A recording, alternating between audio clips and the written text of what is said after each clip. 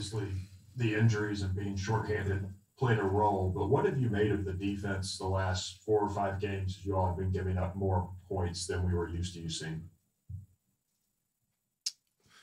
I think the biggest thing is we've had some lapses with scouting and being assignment sound. Um, but I think ultimately we've guarded at critical times well enough, and that's why we've been able to win 3 of our last 4. But those are definitely things that we've addressed and that we got to clean up. And um, I think more than anything, there's a tad of discipline that we've lacked. Um, if that's meant getting over a screen a certain way to avoid giving up a shot to a capable shot maker, or rotating a certain way on defense. There's just been a few lapses each game where I think you take away 4 or 5 baskets, which could be 8, 12, 10 points. I think we'd be having a different conversation now. But they're definitely correctable things, and I think we've showed all year that we've been pretty good on defense. So we just got to tighten up on a couple things.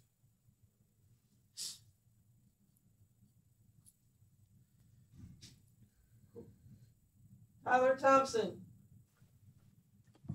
So Kellan, as one of the veterans on this team, it's easy to look ahead to the SEC tournament, the NCAA tournament, but Ford is a bubble team. They still have a chance to make the NCAA tournament, especially if they beat you all.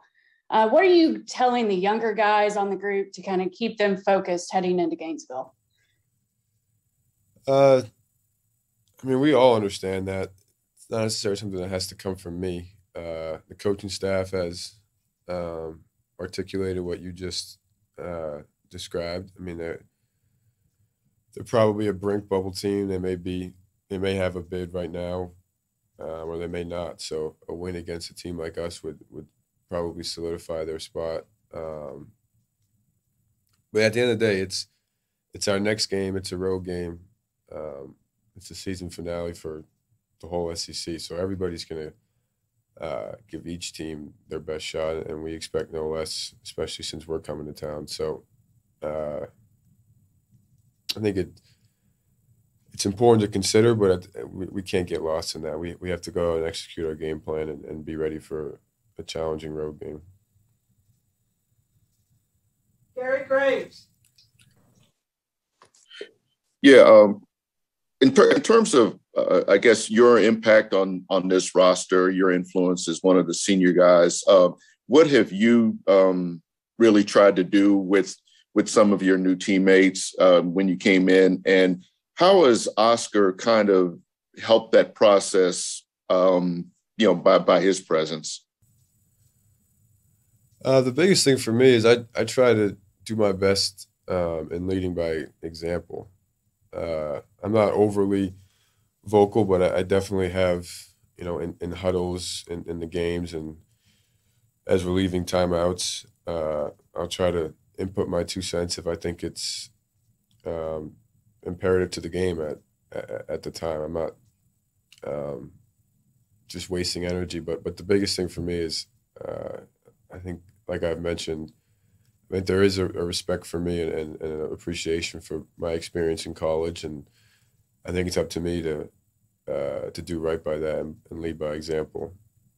And Oscar is very similar in that fashion. Just his effort and how hard he plays. It's easy to migrate towards his energy and his leadership. So I think that's been the biggest thing for the two of us and for most of our team. Jerry Tipton. Yeah, Kellan, Coach Cal and some of the players talk about you guys being the Super Bowl game for the other team, which I imagine it'll be tomorrow too. How challenging is it to play 20-some Super Bowls in a season? I'd say it's definitely unique to playing at Kentucky, and but that's just a part of the grind of playing in the SEC and going on the road. And I think for the most part, we cherish it, and we're excited about a challenging opportunity every time it presents itself to us. So, uh, like I said earlier, tomorrow will be no different, and we'll be ready for it and prepared.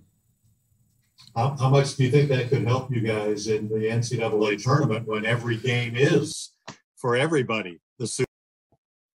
And the SEC. So after Saturday, it's you win or you go home.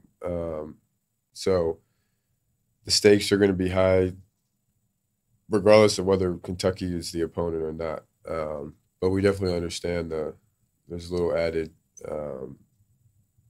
hype and excitement whenever a team plays us and they can knock us off. So I think the experience of playing in the SEC and what would that be? Was it 9 road games, right? 9 road games will prepare us well. Chris Dallas? Hey, Kellan, hope you're doing well. If you look back and in this season, how this team helped you to be a better player, and about your shooting ability, how it helped you to be the real Kellan Grady from your perspective so far and what you see so far in the season? How has this season helped me become a better Yes. player? Yes. I mean, I think for starters, playing in arguably the best conference in the country and having some success doing it, I think has helped my overall game and has definitely helped me become a better player. And then playing on a really good team and having the pressure of every game being a big game, home or away. And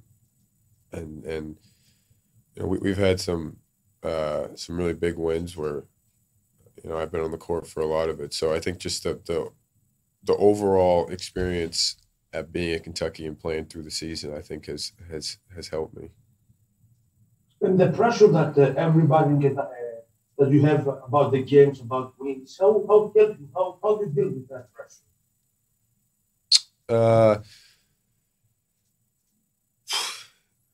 I'm not sure there's a exact way that we all deal with it, but I mean, there's a level of getting used to it, and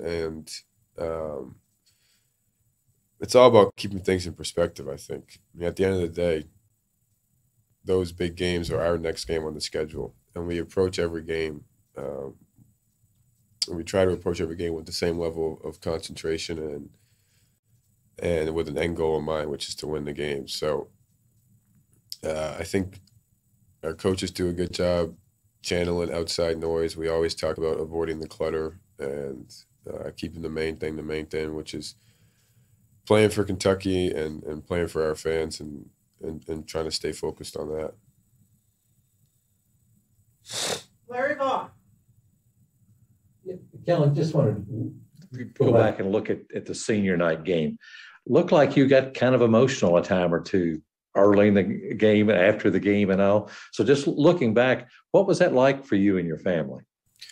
So I keep hearing these rumors that I teared up or that I may have shed a few, which did not happen. But I mean, it was definitely an exciting night and amazing to be with my parents and to play in front of Rupp one last time. So I guess the natural emotions that come with an experience like that and a senior night, and just seeing our home crowd appreciate both Davion and me was special. But I had to refute the rumors of me tearing up. Even though there might be some pictures that would suggest that. Yeah, I'd like to see them. So if you let Deb get a hold of those. A few people have asked me that, some of my friends, but I'm denying it.